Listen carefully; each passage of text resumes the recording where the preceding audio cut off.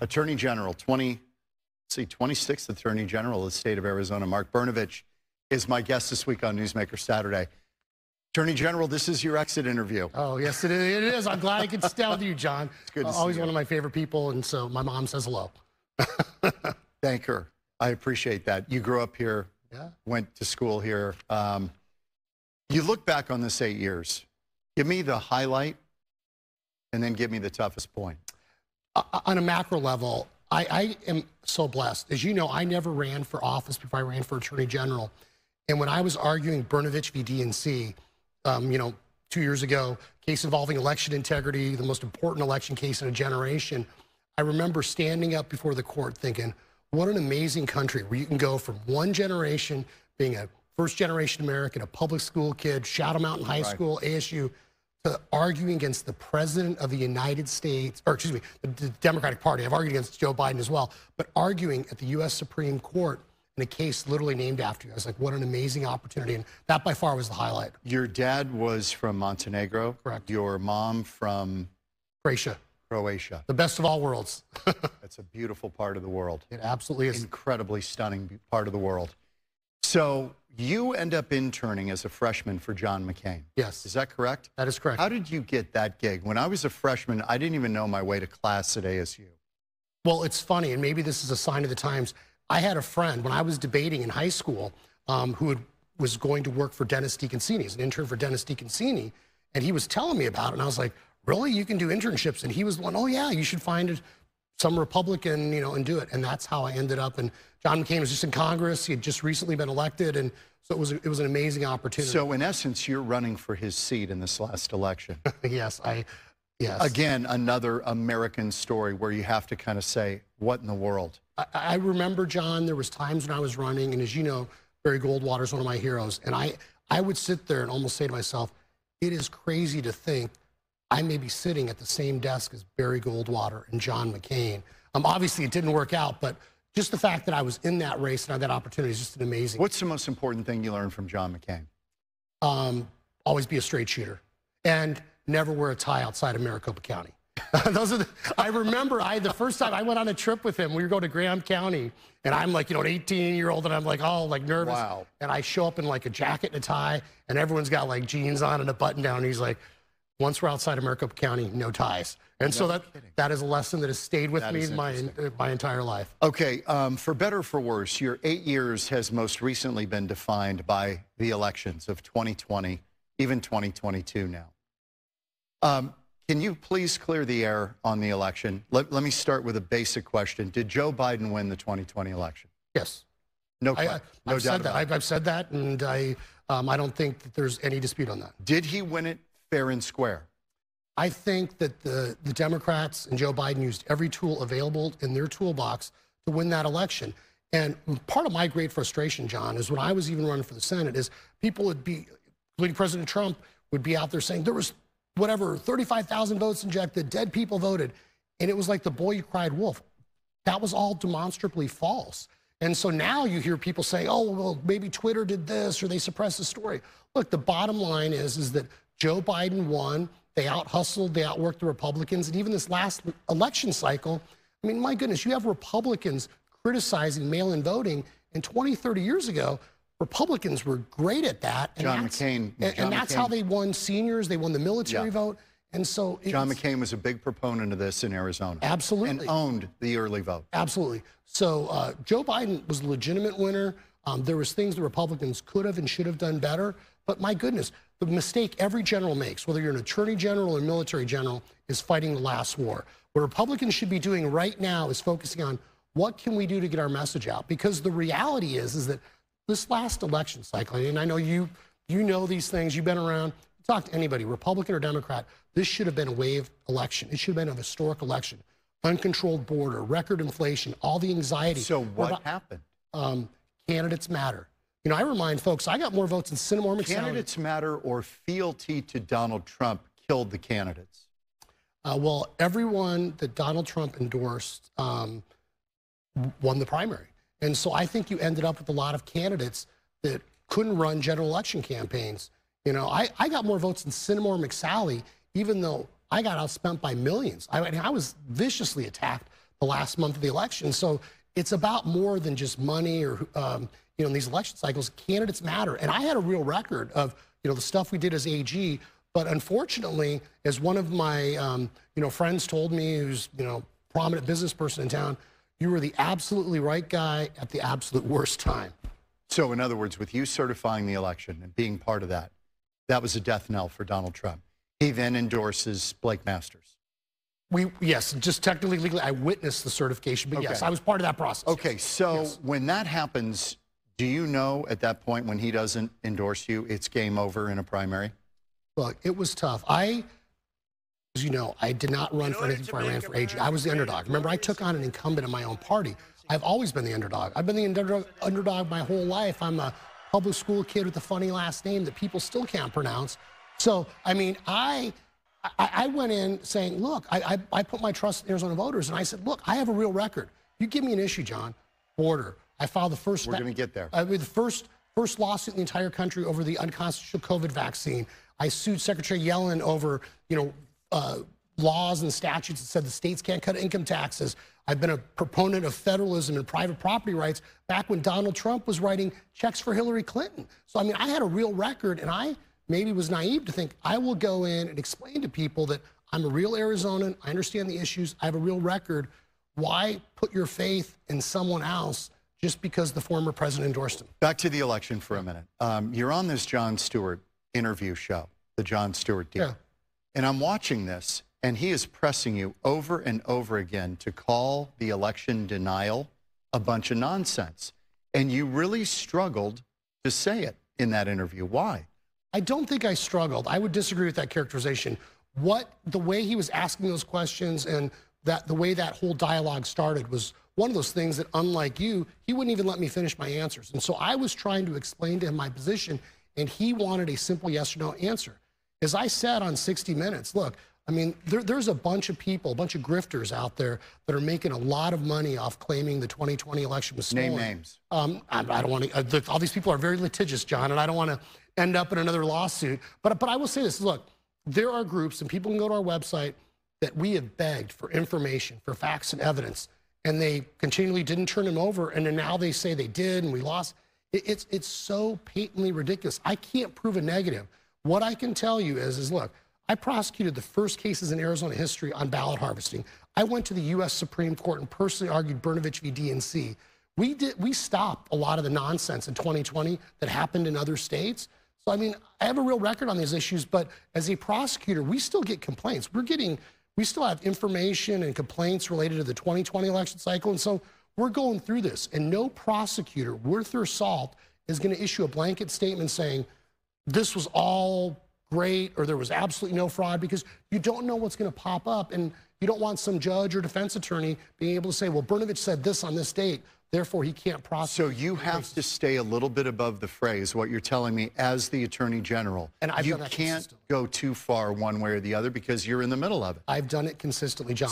And I've said when we wrap up, when we conclude, for example, when we wrapped up and included the portion that said these allegations, the cyber ninjas said that all these dead people voted, and that was repeated by the former president, we went through and systematically spent hundreds of hours, and we disproved it. And so when we got to the point where we could say we only found one instance, we were able to publicly say, we're concluded this part of the investigation, there was only one instance of a dead person voting. Okay, on 2022, the printers in Maricopa County, what's your involvement in that whole thing?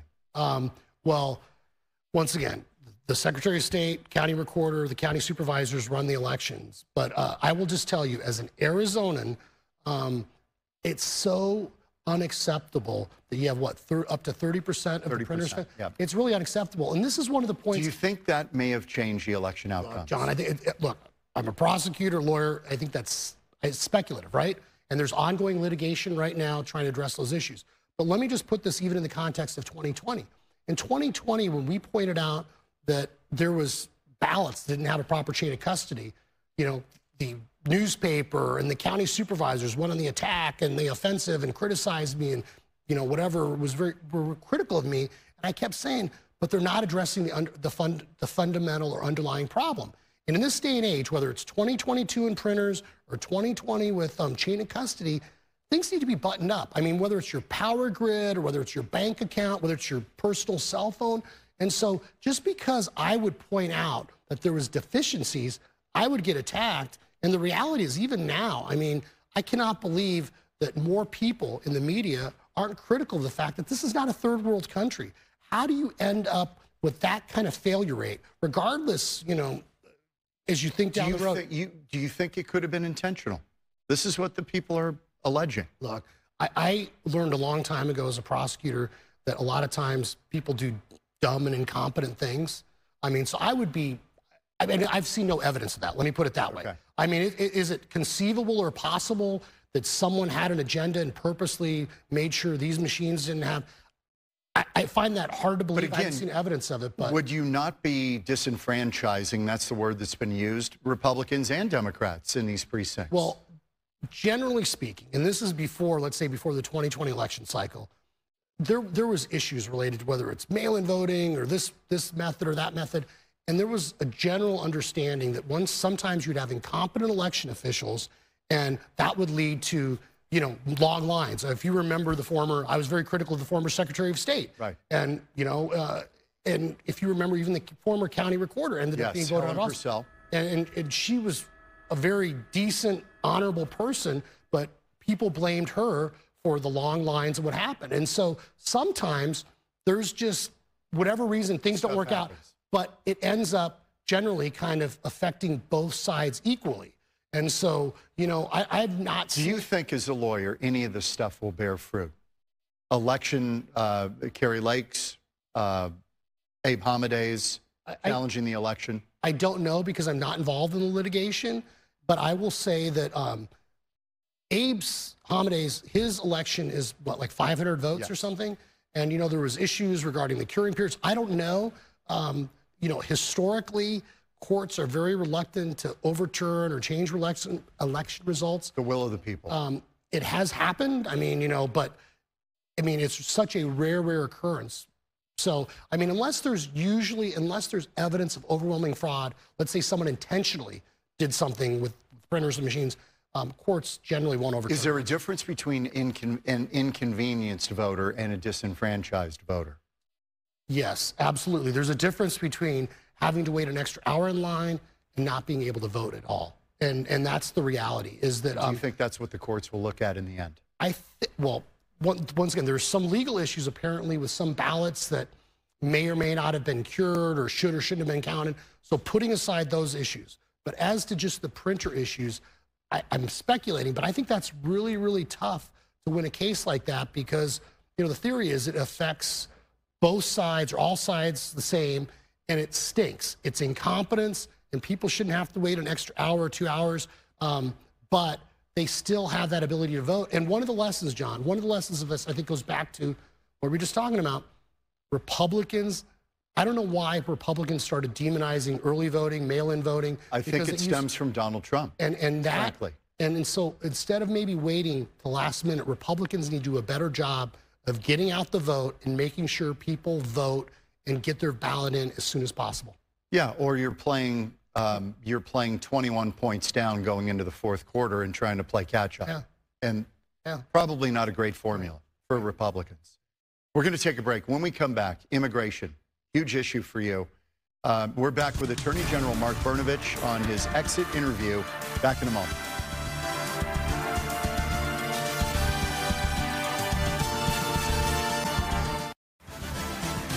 Back on Newsmaker Saturday with outgoing Attorney General Mark Brnovich. Why did you choose to run for U.S. Senate and not governor? I know it pays better. But... Well, quite frankly, John, the issues I'm passionate about, you know, foreign policy, what's going on in the world, you know, federalism, securing our border, those were all issues that I thought that I would have a better opportunity to protect Arizona and, you know, serve our state in the Senate versus, you know, being the governor. And the reality is I never planned on running for anything. When I ran for AG, I don't like politics. I don't like the way, you know. Do you like it now? No. I hate it even worse, I think. My goodness, all you do is look around. I mean, it's crazy. I'll give you a quick anecdote how, like, bad the political situation is the party chair, when our office was in court stopping Joe Biden from rescinding Title 42 this spring. It was still the Senate primary. We're going to talk about this. We won. Our office was in court doing that. And you know what? The state party wouldn't even say my name, wouldn't even mention the fact that we were involved because of politics. And so I think there's a lot of people with their own personal agendas that really don't care about protecting. Is Donald Trump bad for the Republican brand in your view now? Look, people can make their own conclusions about Donald Trump. The interesting thing about, President Trump is, I've talked to him. In fact, he called me just a couple weeks ago. And what I told him was, I said, Mr. President, my mom is so disappointed you didn't endorse me in the primary. He's like, well, it's nothing personal, And so he is an interesting guy. He got the more votes than any Republican, obviously, in our country's history. And so he's still relevant. But what I think is that, look, if we are serious about issues, we're serious about federalism, we're serious. We've got, in states like Arizona, states like Georgia, you got to be able to win over moderates, independents, and Republican women. And, right now, I would hope that we have a Republican leader that helps bring people together, that we focus on the issues. I was saying earlier, this should have been a wave election, and it wasn't. This is Ronald Reagan's quote about, and I'll just paraphrase, it's better to get half of what you want than go flying off the cliff, marching off the cliff with your flag up, and just disappear into the abyss. I will do you one better. Ronald Reagan used to say, if someone agrees with you 7 or 8 out of 10 times, they're not your enemy, they're your friend. And I used to always say, the Brnovich caveat to that is, if someone agrees at 10 out of 10 times, it ain't your wife, it ain't your kids, it's like someone you're paying, like a psychiatrist. Because no one agrees with anyone all the times. And that's the thing, is that we have these ideological purity tests. And look, the same thing's happening with the Democrats now. You see Kristen Sinema's becoming independent. Right. We are getting to this point. Would you run for that race? No. Look, it is, my goodness, did you not see what happened in the last primary? No, I did. But in a three-way race, what do you... I think there's going to be people salivating to run in that race because other political people have made that calculation. You are not going to do it? My kids... Do you think you're out of politics at this point? I would never say never. We talk about bands. I know that you always have an encore. I've seen the Stones a bunch of times. They always come out and sing one song, Satisfaction or Jumpin' Jack Flash or Street Fighting Man. And then, you've got the Grateful Dead sometimes. I just saw Bob Weir a couple weeks ago here in Arizona, and he came out and did a 20-minute version of Werewolves of London. So you don't know what's going to happen.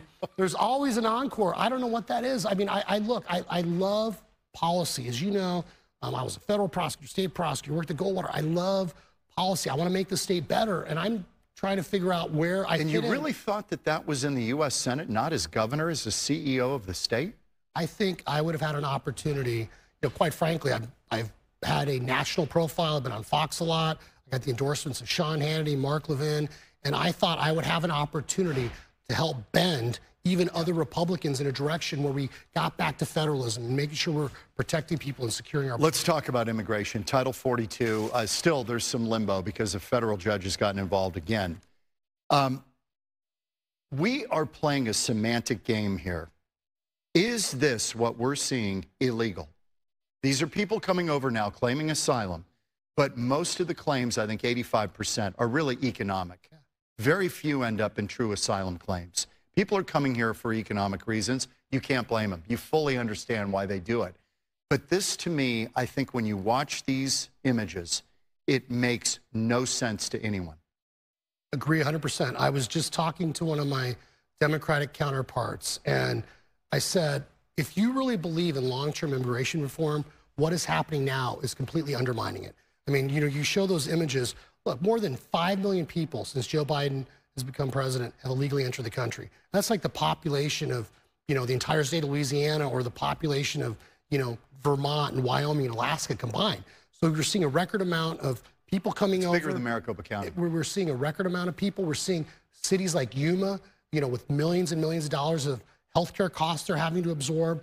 We know that there are an average of 2,000 gotaways a day. So not only you have these people coming over that, for economic reasons, but now you're seeing 2,000 gotaways. These are people dressed in camouflage. And why would anybody in power want to let this happen?